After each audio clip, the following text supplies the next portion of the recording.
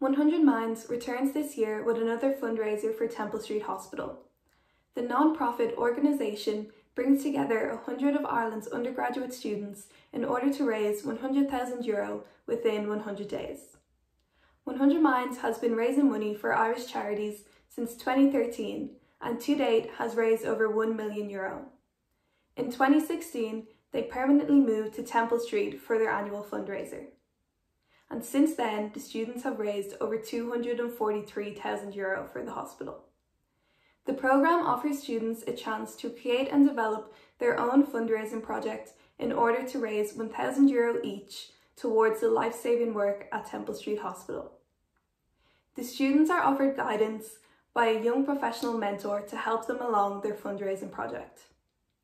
I spoke to one of this year's students, Sean O'Sullivan, about the fundraiser and raising money during the pandemic. So my name is Sean O'Sullivan. I am a 23-year-old guy in final year studying human resource management in TU Dublin.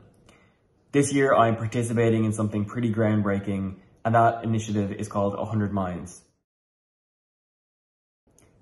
I think in its simplest forms, the reasons why I wanted to participate this year was really to do something that was rooted in reality and would genuinely have an impact. I think as a final year student in particular, it's very easy to get swept up in the academia and not really see the fruits of your labour that you've been studying for the past however many years. I know I certainly felt this way. I kind of relish the opportunity to apply the skills in a practical sense for such a great cause. I have to use all of those skills everybody constantly talks about that, you have to prepare for in the real world of organisation, project management, innovation, adaptability, all of those things. And instead of just talking about them, you have to do them. My mentor is an affiliate of LinkedIn, which I found to be already in the very early stages of this process extremely helpful. It's nice to have somebody in industry who's able to help you plan and determine things from a third-party perspective and know what they're talking about. It's also great just to have somebody to lean on when you're unsure or your confidence about the whole process starts to waver. I've been very lucky. The girl that I'm cooperating with on this entire process has been nothing but effervescent and helpful for the entire process. She has matched my energy and enthusiasm for the entirety of 100 Minds, and I continue to look forward to working with her. The pandemic has definitely had an effect on how this process is run and how difficult it's been from the outset. I mean, fundamentally with fundraising, it's built on this premise of connection, and connection is a very hard thing to achieve in these contactless times that we're currently existing in. However, it's also been a welcome challenge. It hasn't been impossible. We have so many mediums and platforms that we can connect in an alternate way than we typically would.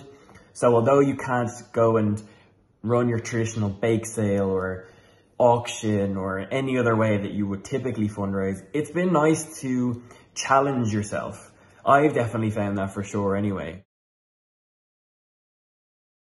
Most of my initiatives came from a real world perspective.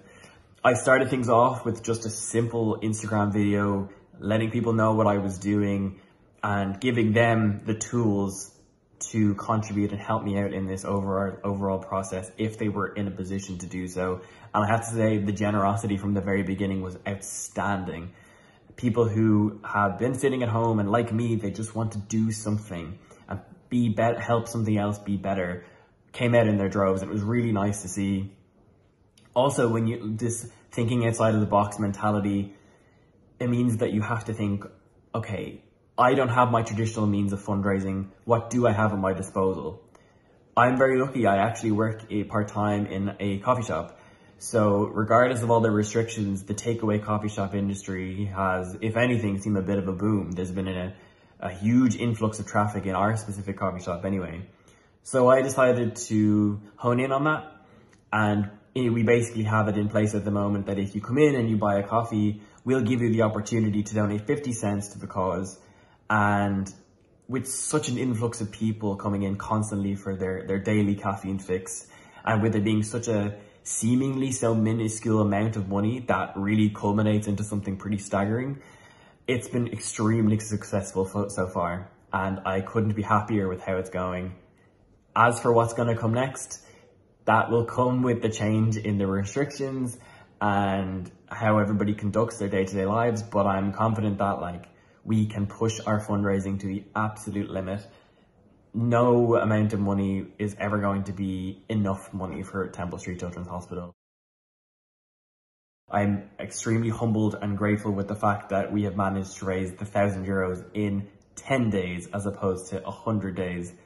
But in saying that, it's also a great push to be ambitious. And just because you've reached your target absolutely doesn't mean you can't overextend beyond it, because only good can come of it for you and Temple Street alike.